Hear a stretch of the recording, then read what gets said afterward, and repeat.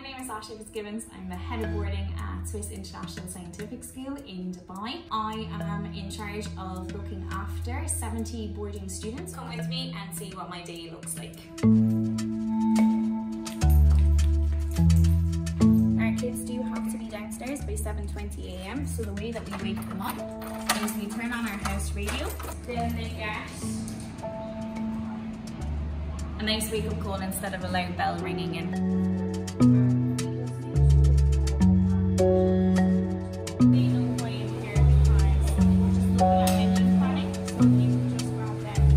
We're just doing a room check because we are currently moving on our kids into their new rooms for the next academic year. This is an example of a kid who's very tidy. They will get some house clothes later. So far,